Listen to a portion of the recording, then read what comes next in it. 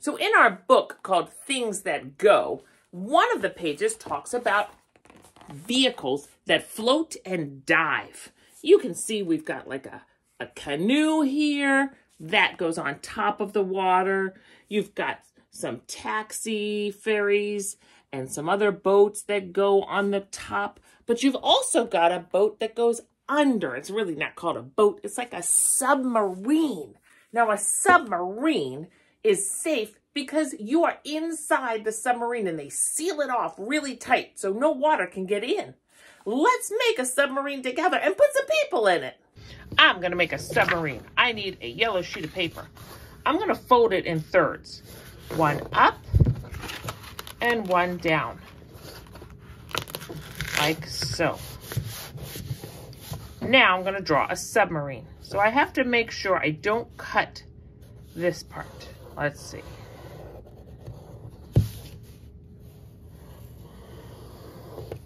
And in this part, I'm going to make, let's put three people.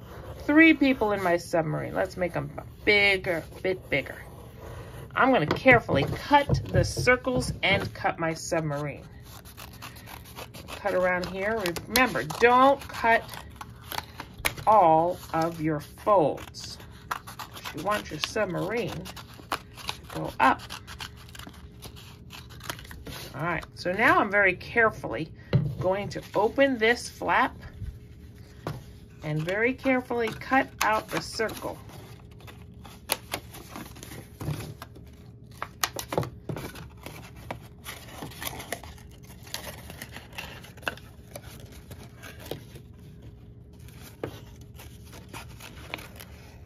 Okay, that's one.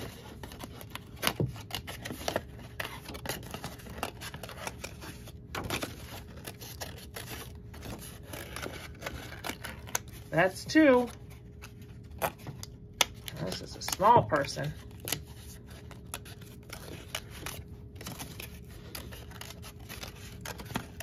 That's 3. Now, I have a submarine. I am going to draw some people in my submarine. Here's a circle, here's a circle, here's a circle. All right. And I can color it, of course. That's me. Who else? Oh, I should put my doggy.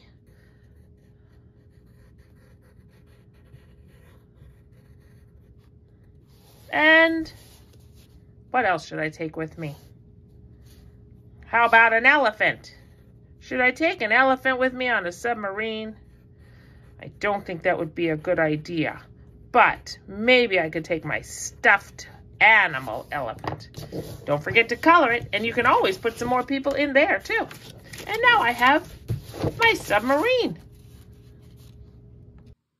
Also available online are some other activities for learning alphabet, sounds, counting, numbers, all around the theme of transportation. Remember, CraftyKidCreations.com.